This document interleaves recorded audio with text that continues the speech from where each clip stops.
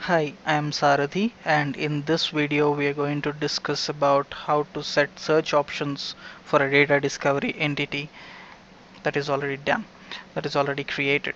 So in order to set search options for a data discovery entity, we would log in to the ILM admin console first.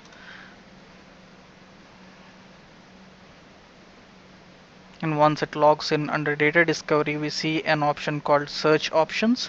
So under search options, we would see the application version, application, and the entity. This entity is already created in the EDM for data discovery, so all that we're going to do now is to set the search options, which means what columns should be displayed in the technical view and what should be the display name for these columns in the technical view. So first I would select the product family version, then I would select the application, then I will select the entity for which I want to set. Then I would say edit, and by default it would first display the driving table of that entity in the search options.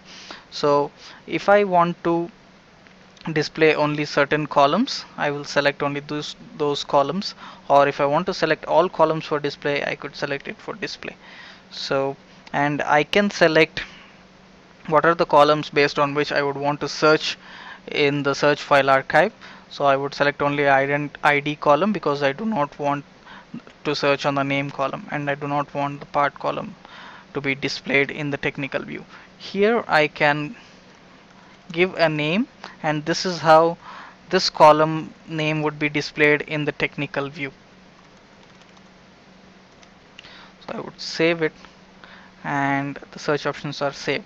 Say I would want to change the way the child table columns look, then I would again edit the entity, and I can add an entity table here. So I would add the entity table. It displays all the tables available in this entity.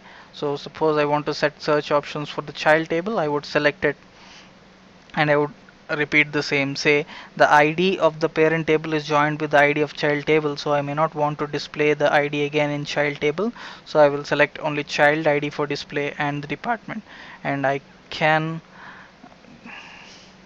give any name based on which it could show that this column belongs to the child table. So I would give a separate description, and this is how this column would be displayed in the technical view with the name child underscore child ID, but not with the name child ID. So I would save this. If it is saved, then the entity search options are saved successfully. So this is how we set the search options for a data discovery entity in the ILM admin console. So in this video we have learned how to log into the ILM web console and how to set search options for a data discovery entity that is already created in the EDM. Thank you. We would love to hear from you, and you could follow us on Twitter, or for any questions and feedback you could always write to us on supportvideos@informatica.com. Thank you.